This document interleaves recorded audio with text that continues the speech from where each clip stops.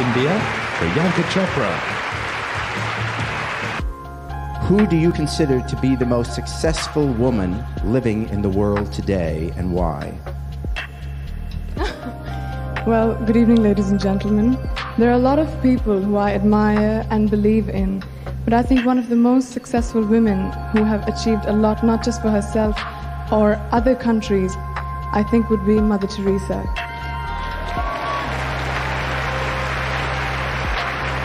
I admire her from the bottom of my heart for being so considerate, compassionate, kind, giving up her life for people in India, to give up everything that she ever had to make others' lives beautiful, to bring a smile on people's face. That's what I believe in. Thank you very much.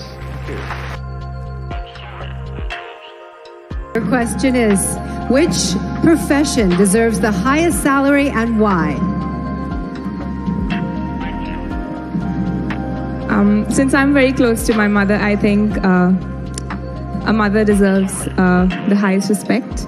And when you talk about salary, I don't think it's just about cash, but I feel it's the love and respect that you give to someone. And I think my mom has always been the biggest inspiration in my life.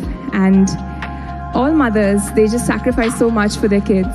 So the profession which deserves the highest salary, the highest respect and love, should be of a mother. The question: what advice would you give to young women watching on how to deal with the pressures they face today? Well, I think the biggest pressure the youth of today is facing is to believe in themselves.